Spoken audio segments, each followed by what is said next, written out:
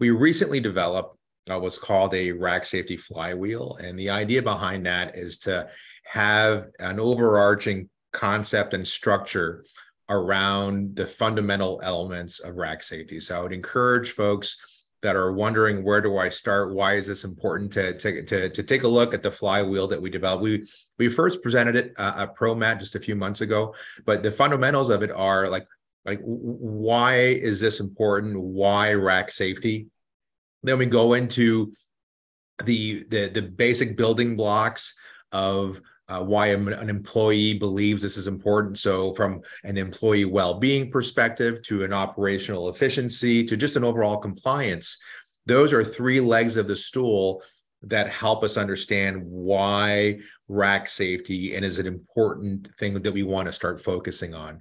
And then it goes into having almost an equal amount of third-party expertise and in-house knowledge. The last thing you want to do as you set off in your program is to be 100% reliant on outside experts. I think initially you'll need to do that, but eventually you'll want to balance that out between, okay, I'll have somebody come in on a periodic basis. Maybe it's once a year, maybe it's once every couple of years, or even more frequently, but you want to bridge those gaps with internal folks that now understand the importance of rack safety, that could identify damage on their own, so that you don't have these huge gaps in time between, oh, I've got all these things I have to do because Charles sent an inspector at my warehouse, and then a year goes by, no one's looking at the racking, and now you're waiting a year before you get another set of results back. So I'm a big proponent of educating the masses, ensuring that we empower our employees to be able to